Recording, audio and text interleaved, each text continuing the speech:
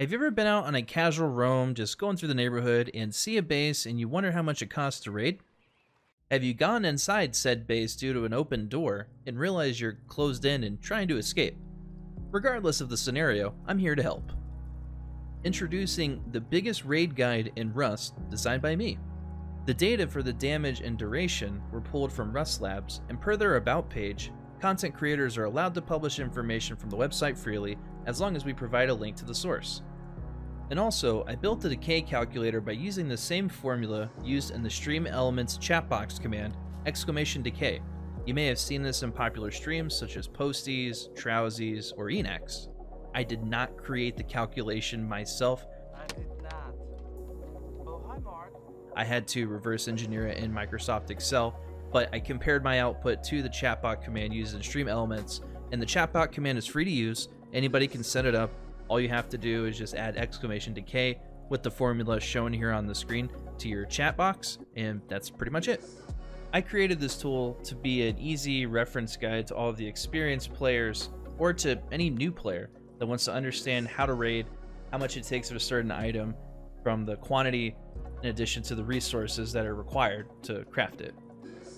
What I created are the views and the way to get to the raiding information faster to help you make fast decisions and make your raiding experience better, hopefully. If you don't have Microsoft Excel and you're wondering, how do I get it? Well, it's not a free program. You might be able to get a free trial, but you just have to buy it. I think the version now is Microsoft Office 365. You would just have to go to Microsoft.com and look at their different products to buy it if you want to go that route. If you have other programs that are like Microsoft Excel that can run VBA macros, you might be in luck. But if you don't have Excel, that's okay. I got you guys covered. So in the video, I'm going to put bookmarks of each item you see on the screen here. However, the decay dashboard shown in the video is only available in Microsoft Excel, so if you do not have the document, unfortunately you won't be able to use it unless you have the Stream Elements custom chat box command. The tool here is pretty easy. Right when you open the file, click Enable Macros at the top. This will make sure that all the VBA tied to the buttons or images will work properly for you. If you don't click Enable Macros, the buttons and images will not work. All you do is locate your category of interest, find the image you like. So for this case, we'll do AK with Explo, and click it. After you do that, just like magic, it brings you to this screen, which is the damage duration dashboard. So as you can see at the top, I selected AK Explosive 556, and then it shows different items, the walls, doors or build items, and then placeables. It shows you how much it takes to knock it down, as well as how long will it take to knock it down. And notice on the walls, it'll show soft side first and hard side second if there's something there. And then if you're curious, okay, it takes me 63 bullets to get through a sheet metal door. How many resources is that? Click on the Gib Resource Count button, and voila! It calculates almost the same view, but instead of showing you how much it'll take, like how many bullets it'll take, now it's telling you how many resources it'll take. It's also worth noting that some of the items in here are not craftable. So when it comes to the resource tab, like if you go to the HE grenade, this is the one that you get from Oil Rig, small or large. And if you click on this, I put a note here, it's not craftable. Or if you pick something like the flamethrower, for example, and you try to find the resource count, I already have it listed here. So flamethrower, it shows you how much low-grade fuel approximately you'll need for each one. The other thing to be said about the resource dashboard, it doesn't account for resources on melee throwing attacks, or bows. The reason I did this is, look, if you're going to craft 7 pickaxes to get through a wall, it's pretty easy. You can bring up the craft menu in Rust and just see how long it takes. I tried to do more of the heavy lifting with the stuff that's a little bit more complicated, that shows all of the different resources you need, so you wouldn't have to do all that big brain, power. And the other thing too, if you click on some of these items and you notice that it's populated for some walls or it's not populated for some items, there's 2 reasons for that. One, it doesn't work. If you can't take a hatchet and chop down a door, at all, if it doesn't do any damage, that's one thing.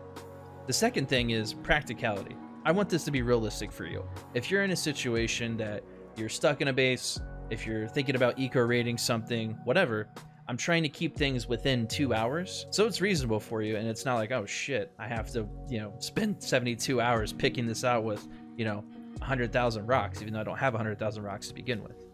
And if you're saying, Bangles, I have 200,000 ammo, regular 5.56, and I want to shoot this down, why don't you show me? That's all I have to say. On the resource tab, it's telling you how much you need. So if we're using C4, for example, and my tool is telling you, okay, for a sheet metal door, we all know it costs 1 C4. 1 C4 is 1,000 gunpowder, which if you multiply that times 2, that's 2,000 sulfur. And then it costs another 200 sulfur on top of that because you have to make 20 explosives.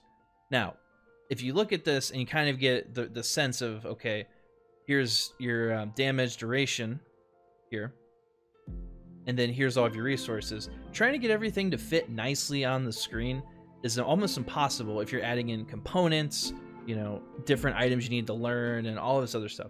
So the thing that I want you to take away from this is I'm showing you resources here, and whenever it's showing gunpowder, multiply that times 2, because that's how much it takes. So if you need 1,000 gunpowder, that's 2,000 sulfur. It doesn't account for charcoal. I'm assuming you're going to know about that. And then if there's anything additional on top of that, you know, additional sulfur count. So another one would be rocket. For rocket, I know, you know, it's 650 gunpowder for rockets, so it's 1,300 sulfur plus another 100 to account for the explosives. I'm assuming you know that you need explosives. I'm assuming you know you need to have pipes, whatever. So for the actual items that you need, just use your in-game crafting menu. This is intended to just quickly tell you how much does it take to get through whatever you want. I'm just trying to show you how much it takes here quickly, like how many of the item that you selected, and then quickly from the resource count, how much. If there's any components, high qual, cloth, bones, whatever. I'm just putting it off to you because that's not as difficult, because you can see that in the menu in game, and it's hard to display visually here in Excel. Now to access the Decay dashboard, you can either click the button up top or just click on the tab below that says Dashboard Decay. Right now there's only 4 types of walls: wood, stone, sheet metal, and armored. And if they ever add any more types, which I'm not sure if Face Punch is going in that direction or not, I'll be sure to come back and update this. Simply select the wall that you want, enter in the HP that you're interested in, and there you go. This is the closest you can get to predicting decay in Rust, because it all varies on the tick rate and how far along you are. I think it takes like 5 to 10 minutes or so for the tick to happen. And that's what decreases the HP of your building item. So I was thinking about this, and what I'm going to do, I'm going to put everything in a zip file, and I'm going to make this available in my Discord. All you do is go to the Mr. Bangles Resources category, click on Raid Guide, and if you see down here, I have the XLSM file, which is the macro-enabled workbook.